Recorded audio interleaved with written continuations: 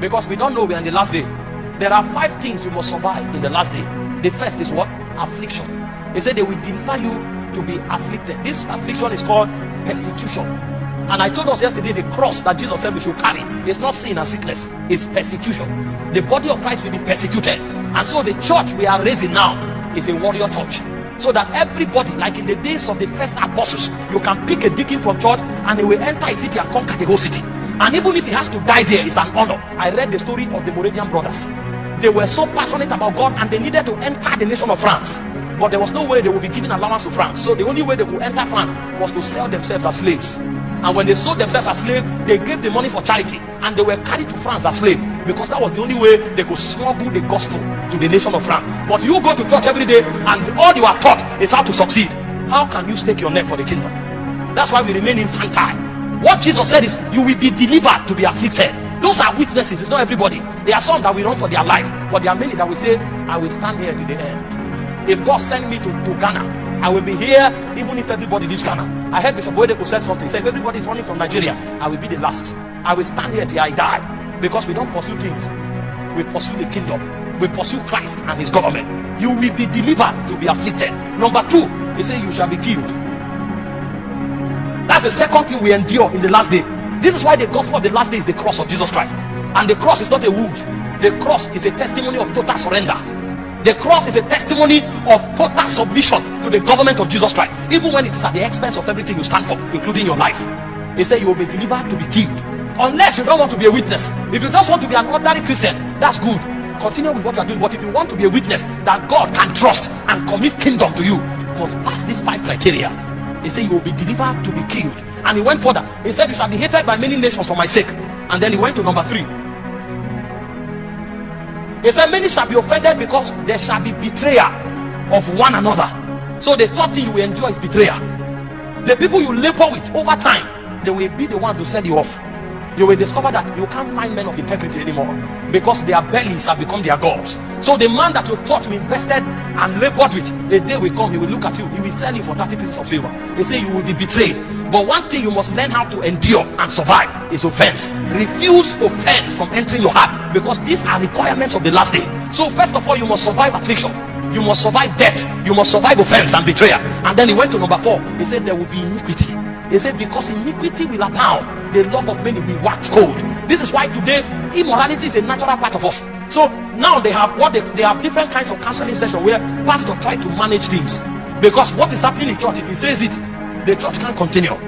Instead of us ministers to now be troubled and teach the people the way of righteousness and to teach them the terror of God, we come to church every day, we are interested in money, so we want to take money from them. And so long as the person can bring money, it doesn't matter if he's a thief, it doesn't matter if he's a fornicator. The goal is to take the money, and when we take the money, we don't care about their soul. But what we don't know is that God will ask us that question. How can you be pastoring 10,000 people and the city doesn't feel your impact? And every time you come, you are happy, you are snapping overflow that 10,000 people came to church. You are talking to 10,000 people and the territory is still in darkness. It means you are failing in your office. Because Jesus spoke to 500 people and the Bible said, these be the men that turned their walls upside down. How come you are talking to 10,000 people and that city have not felt the impact of revival? Because what you are feeding them with is milk.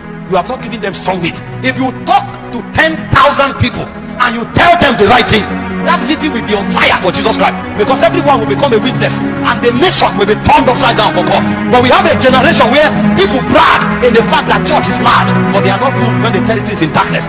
God forbid that you have the influence over 10,000 people and the territory is in darkness. God will ask you what you have been telling them, because if you tell them the gospel of the kingdom, they will change that territory. The Lord of many will wax cold, because iniquity will abound. But you see, most of us, we are already cold. I told you yesterday, that's why the temperature of our individual prayer is weak. Now when we come to pray, we need to play chant at the background to pray. Warriors, we need a chant to pray. What if God sends you to a wilderness? What will you do? You don't know that in your spirit is a song of songs. There is a chant that is in your spirit, because you are connected to the river of eternity. You are waiting for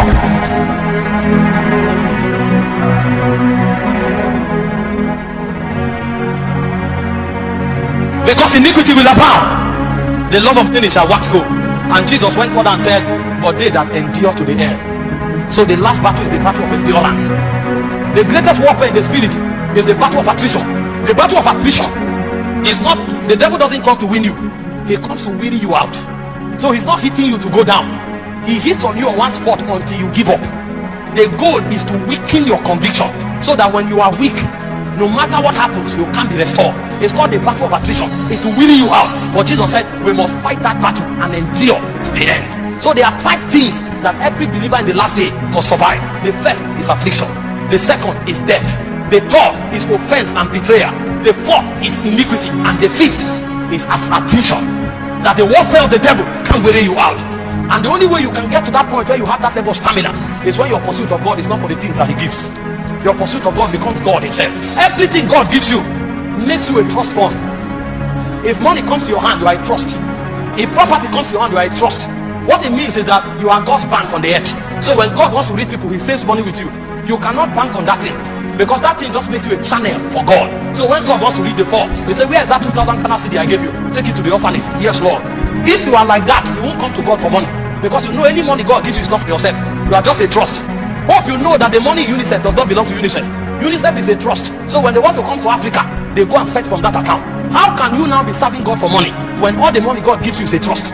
There's a portion of it we enjoy, but your goal is not enjoyment. They say, tell them that are rich in this world not to be high-minded, not trust in uncertain riches, but to trust in the living God that giveth to every man liberally that he may enjoy. I'm not preaching to you the gospel of suffering, but I'm telling you that there is a state of conviction that we attain, that we know our pursuit of God is not for the things God gives, it's for God himself. And if we come to the point where we have to give up everything, we will do it gladly. I heard the story of the patriarchs of old that brought the gospel of Christ to Africa. Most of them were buried on these mountains, you see, but they never stopped coming.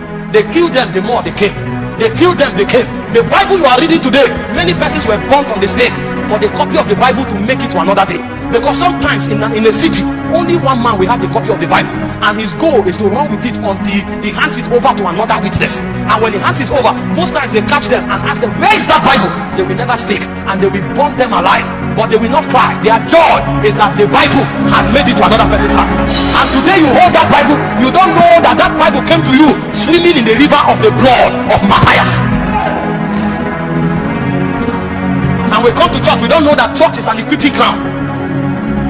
We don't know that church is a ground where we wear our spiritual armory. We think church is just a place where we come for social gathering. We are not taught, because we don't know that it's a warrior church for this reason. If it is these Christians today that were the first Christians, Christianity would have finished from this world.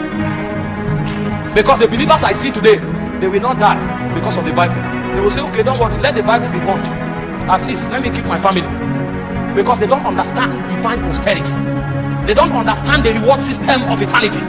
I read about men that some of them were tied and they watched their family killed, just for them to either change their confession or to reveal where the Bible is so that they will destroy it. But they kept quiet. They killed their wives, killed their children. That's why you and I could call the name of Jesus today. Do you think the next generation have hope if this is the kind of Christianity we do? Because we don't know what God is doing.